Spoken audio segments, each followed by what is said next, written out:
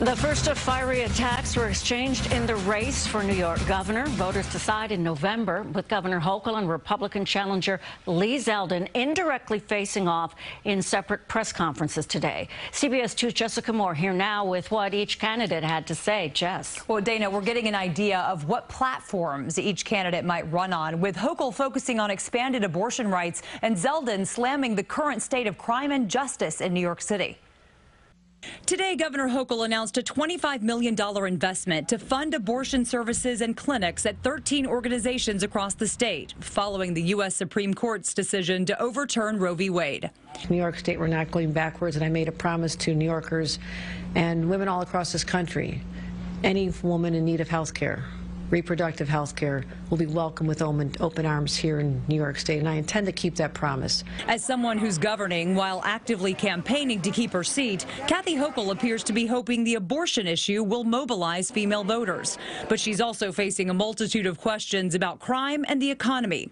Today, she skirted the issue of Jose Alba, the bodega owner charged with second-degree murder for what he says was a self-defense stabbing of an unruly customer.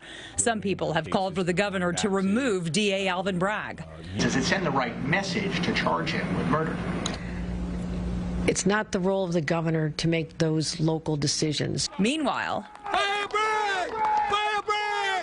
Hochul's Republican challenger Lee Zeldin is focusing on the crime wave sweeping the city and has already promised to remove Bragg if he is elected governor.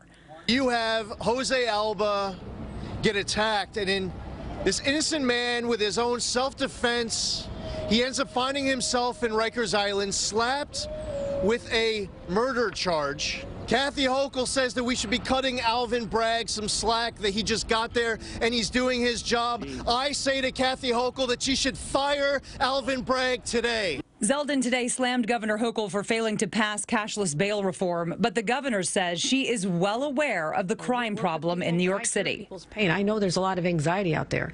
I don't need to read a poll. I walk the streets. I talk to people. In the past, Kathy Hochul has resisted calls to remove Bragg, a power she certainly has. Zeldin would not commit today to maintaining Hochul's commitment to expanded abortion rights if he wins the governor's race. Dana? Thank you, Jessica.